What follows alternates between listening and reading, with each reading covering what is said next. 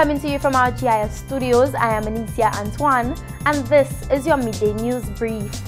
The agricultural sector in St. Lucia continues to reap great benefits from the collaboration between the government of the Republic of China, Taiwan, and the government of St. Lucia. The President of the Republic of China, Taiwan, during her state visit, visited the IRDC to witness firsthand the impact of the Banana Productivity Improvement Project on the agricultural sector in St. Lucia. The project consists of a variety of sub-projects and initiatives in areas such as education and pest control to achieve banana production at an optimum level. Over the past 3 years, the number of banana farmers has increased from 230 to 643 farmers, and the number of farmers exporting fruits to the United Kingdom has also increased from 195 to 291 farmers currently.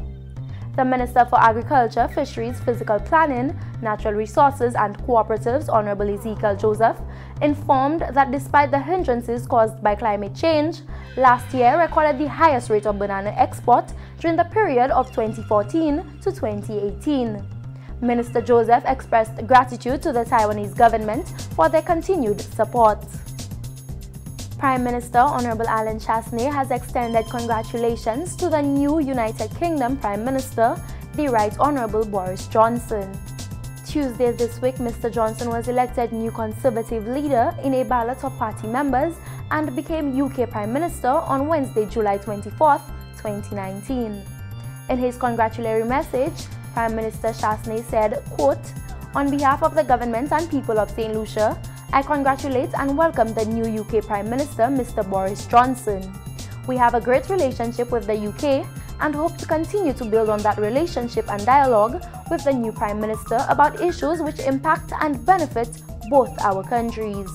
End quote. The 7th annual North American Showcase is being hosted here by the St. Lucia Tourism Authority against a booming local tourism industry. The North American Showcase is a platform for tour operators from the USA and Canada to engage with hotels, tours, attractions, and other tourism products on the island. It is also an opportunity for tour operators to see the latest updates on the destination and learn about new products. This has been your Midday News Brief. Thank you for watching.